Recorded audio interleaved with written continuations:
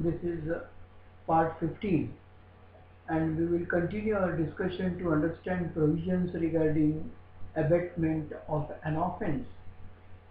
And then in the first lecture itself we learned there can be abatement by instigation, there can be abatement by conspiracy, and there can be abatement by what is known as an intentional aid. And then we started discussing provision regarding abatement by instigation, where we refer to some of the provisions. In addition to this, now this is the time for me to draw your attention to explanation 1 as far as section 108 is concerned, which says the abatement of the illegal omission of an act may amount to an offence, although the abater may not himself be bound to do that act.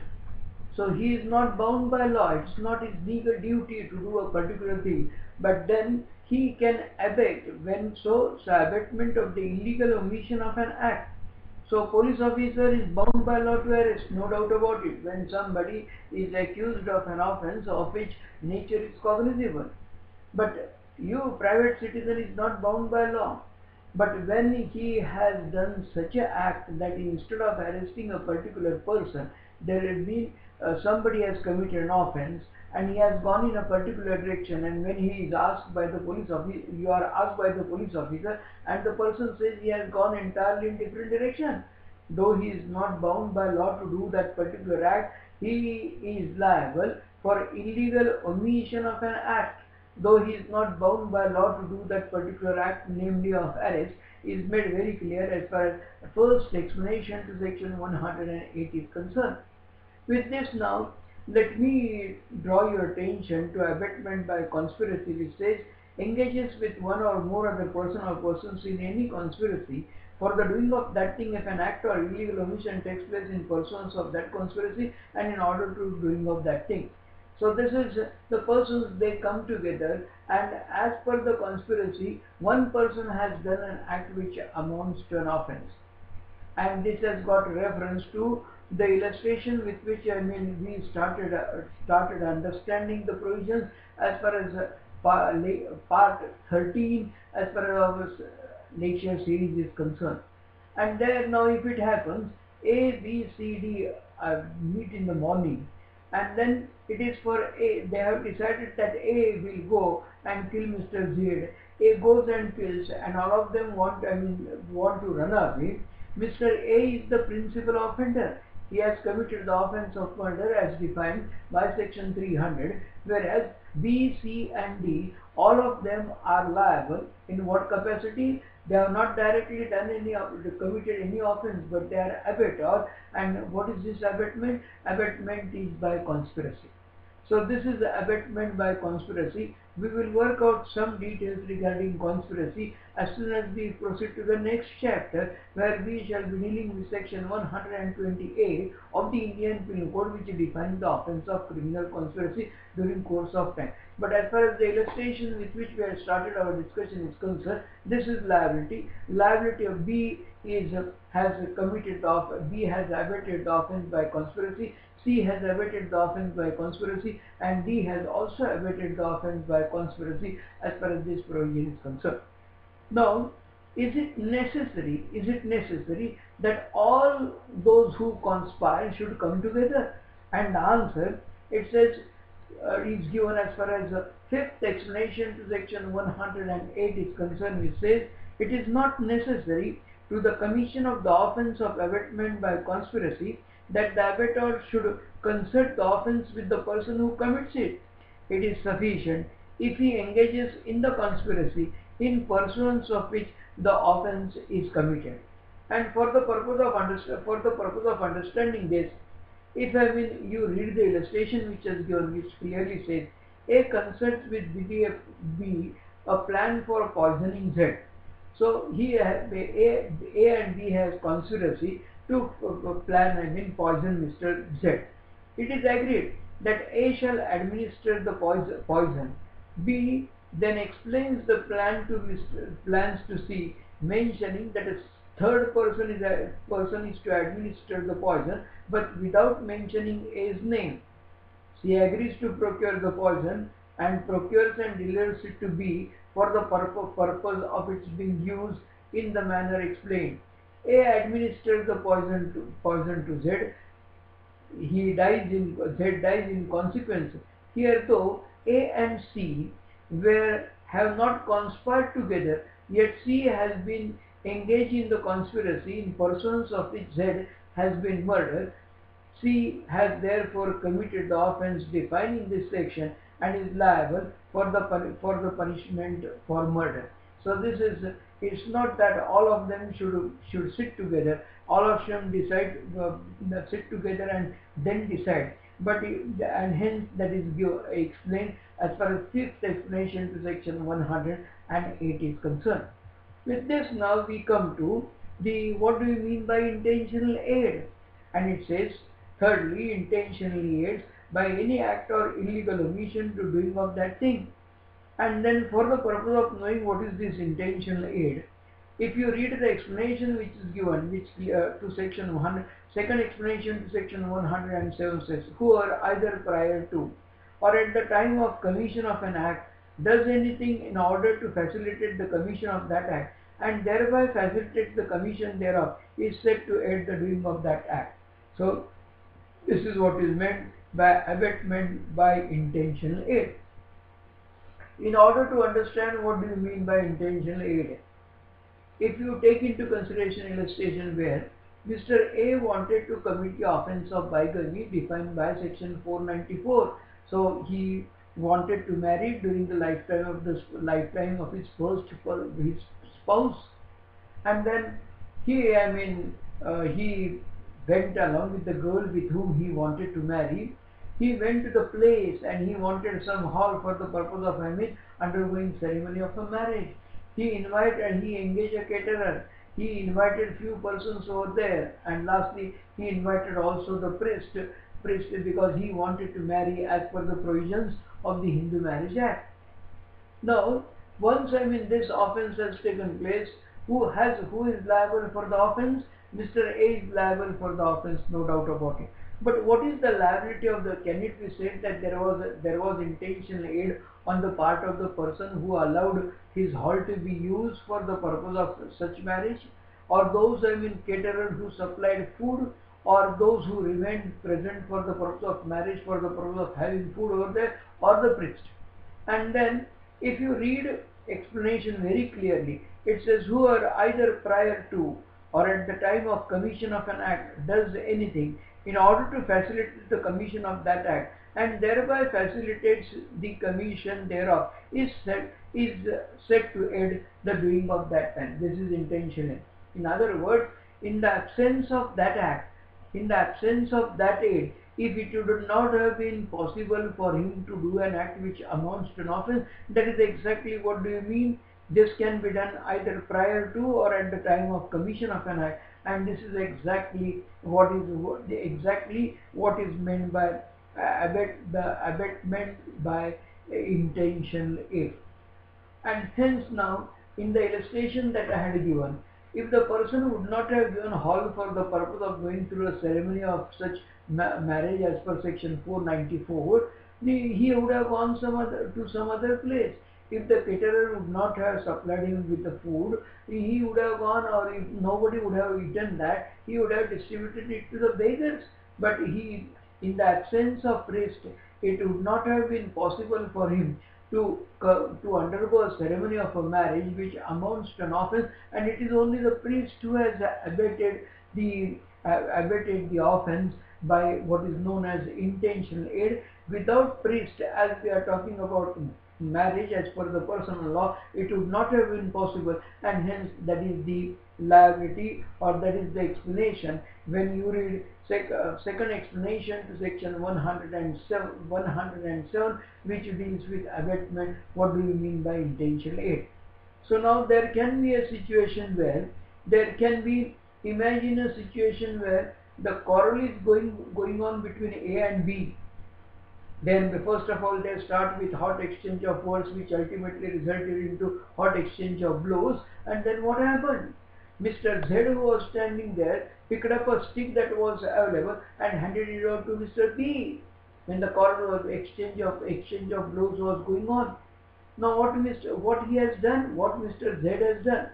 Mr. Z, if A uses the stick and gives one blow to Mr. B, Mr. Z has instigated Mr. A to use that stick, and also there is a intentional aid. In the absence of stick, it would not have been possible for him to give a blow because Z handed over stick to Mr. A. So this is overlapping. This is abetment by intentional aid, and this is also abetment by what is known as instigation as far as the provisions regarding abetment is concerned.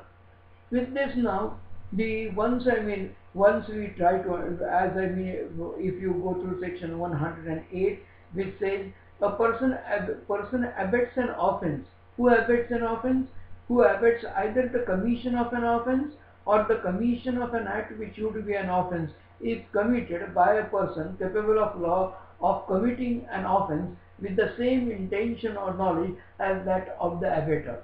So this is who is an abetter, and then we have dealt with as so far we have dealt with section 107, we have dealt with 2 explanations to the section, we have dealt with section 108 along with 5 explanations to the section. Now this is the time where we have to think of a case where can there be abetment in India of offences outside in India? And yes, because of section 108A, which says a person abets an offence within the meaning of this code who in India abets the commission of any act without and beyond India which would constitute an offence if committed in India. So there can be an abetment beyond the territorial limits of India as per section 108A as far as this chapter is concerned. With this now, to understand further provisions which are which are must. Think of a case where A has instigated Mr. B to go and set fire to the building of Mr. C. A instigates Mr. B to go and set fire to the building of Mr. C. Now this is setting fire amounts to mischief by fire. So A wanted Mr. B to commit the offence of mischief by fire. Yes, and he instigated him. When Mr. B went there, before he decided to set fire to the building, he saw some valuables, and he committed, before setting fire to the building, he committed theft with respect to those things. Now liability of Mr. B is B has committed the offence of theft, and B has also committed the offence of mischief by fire. What is A's liability is the question for our consideration. Or in a case where A had instigated Mr. B to go and commit theft, while taking away the property was obstructed by the owner, he gave 2 blows to the owner and came back. Hence he had committed the offence of theft, and he has also committed the offence of voluntarily causing hurt. What is liability of Mr. A is the question for our consideration. And in order to understand this, the provisions that you are supposed to refer to is section 111, section 112 and section 113 as far as this chapter is concerned. Out of which section 111 says liability of abator when one act abated and a different act is done. And it says when an act is abated and a different act is done, the abator is liable for the act done in the same manner and to the same extent as if he had directly abated it. But then proviso says provided the act done was a probable consequence of the abatement and was committed under the influence of the instigation or with the aid or in pursuance of conspiracy which constituted the abatement. So this is act, if you instigate to do one act, and if he has done another act, unless that is natural and probable consequence of the act abated, the question of liability doesn't arise. So when A instigates Mr. B to go and set fire, and if B has committed theft, Mr. A is only liable as far as the instigation, as far as the mischief by fire is concerned, because theft is not, natural and probable consequence of act. Whereas if you ask somebody, if you instigate somebody to commit theft and he has been caught red-handed, because of which he wanted to run away, in such a case, for example, this is if he has given a blow, this is a natural and probable consequence of that. With this now, if you read section 112, it says abettor when liable to cumulative punishment for act abated and for act done. And it says if the act for which the abettor is liable under the last preceding section is committed in addition to the act abated and constitutes a distinct offence, the abettor is liable to the punishment for each of the offences, as laid down as far as section 112 is concerned. Now section 113 says liability of abettor for an act for an effect caused by act abated different from that intended by the abettor.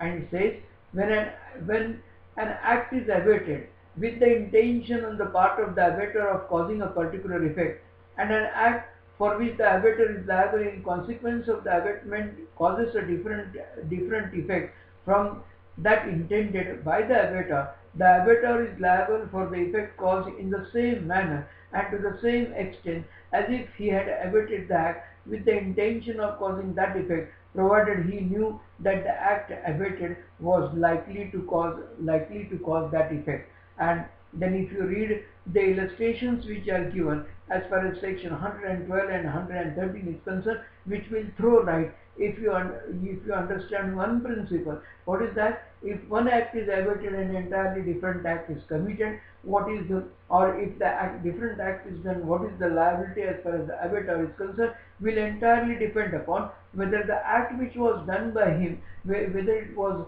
natural and probable consequence of the act abated, is to be taken into consideration accordingly. And for example, as if you read section 112 illustration, it says A instigates B to resist by force or distress made by a public servant. B in consequence resists that distress. In offering the resistance, B voluntarily causes grievous hurt to the officer executing the distress. As B has committed both the offence of resisting the distress and offence of voluntarily causing grievous hurt, B is liable to punishment for both these offences. And if A knew that B was likely voluntarily to cause grievous hurt in resisting the distress, A will also be liable to punishment for each of the offences. And as far as section 113 is concerned, the illustration says A instigates B to cause grievous hurt to Z. B in consequence of the instigation causes grievous hurt to Z. Z dies in consequence. Now here, if A knew that the grievous hurt abated was likely to cause death, A is liable to be punished with the punishment provided for murder. With this now, what happens? A instigates B to kill Mr. C, and Mr. A is present, namely abettor is present at the scene of the offence. Maybe abatement, or A and B conspire. B goes and then A remains present at the time when B was about to commit offence. Or A has given revolver to Mr. B for the purpose of killing Mr. C, and A remains present at the time when the offence is committed. In other words, if the abettor would not have been present at the time when the offence has taken place, his liability would have been as an abettor. Now he is present at the scene of the offence. What is his liability? And section 114 says, whenever any person who, if absent, would be liable to be punished as an abettor, he is present when the act or offence for which he would be punishable in consequence of the abatement is committed, he shall be deemed to have committed such act or offence. So, abettor shall be deemed to have committed that offence, and hence the punishment varies accordingly. The punishment, whether abettor is present at the scene of the offence or not, as far as section 114 is concerned. So that is, that speaks about liability of the abettor at the scene of at the place where the offence has taken place accordingly. Now with this section 109 deals with punishment of abatement if the act abated is committed in consequence and where no express provision is made for its punishment. So that is the punishment which is laid down. Section 110 deals with punishment of abatement if the person abated does act with different intention from that of the abater is laid down. Section 115 says abatement of offence punishable with death or imprisonment for life. What is the punishment that can be inflicted by the court of law in such a case? Section 116 deals with abatement of offence punishable with imprisonment if the offence be committed. Section 117 deals with abating commission of offence by public or by more than 10 persons. What is the liability? Whereas Section 118 deals with concealing design to commit offence punishable with death or imprisonment for life. And then Section 119 says public servant concealing design to commit offence which it is his duty to prevent. And then last section 120 deals with concealing design to commit offence punishable with imprisonment. So these are the sections which deal with punishment. So this is regarding abatement which may be by instigation, abatement which may be by conspiracy, or which may be what is known as an intentional aid. Act abated need not be committed is only applicable. If you read the ingredients of the section, you will come to know only as a second explanation to section 108 is only applicable as far as abatement by instigation is concerned. With this now, this is this is the liability of the person, and who is he? He is an abator. So what is when we started discussing with the provisions regarding abatement, we learned abatement is not an offence, but abatement of an offence is an offence. So these are the various aspects that are required to be taken into consideration to understand the provision regarding abatement of an offence. We will now proceed to the next part.